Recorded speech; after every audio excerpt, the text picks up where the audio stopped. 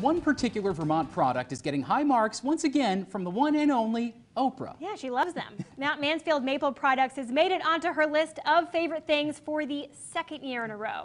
The Winooski-based Mount Mansfield Maple Products has been in business for generations.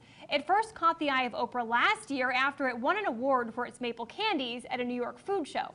On this year's list, the company's organic coffee-infused Vermont maple syrup, which has been, of course, flying off the shelves this holiday season.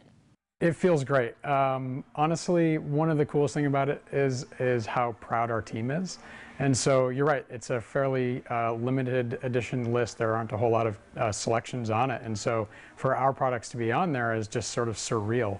And it's perfect timing because yesterday happened to be National Maple Syrup Day. Let's just go with National Maple Syrup Week then. Sounds great to me. Vermont is the largest producer of maple syrup in the country, making nearly 2 million gallons last year alone. Yeah, don't forget either that New York, right, the #2 maple producing state in the country. So hey, you want to go anywhere in the U.S. for some great maple products, our region's a place to be. Absolutely, always is. Coffee-infused maple syrup. Sounds like a great breakfast syrup. When I was gifting some maple syrup a couple years ago, a lot of my family members were putting the syrup into their coffee versus putting sugar. Good, nice, that's one way to go natural about it. sweetener. Exactly. So right on with them going with that. That's right.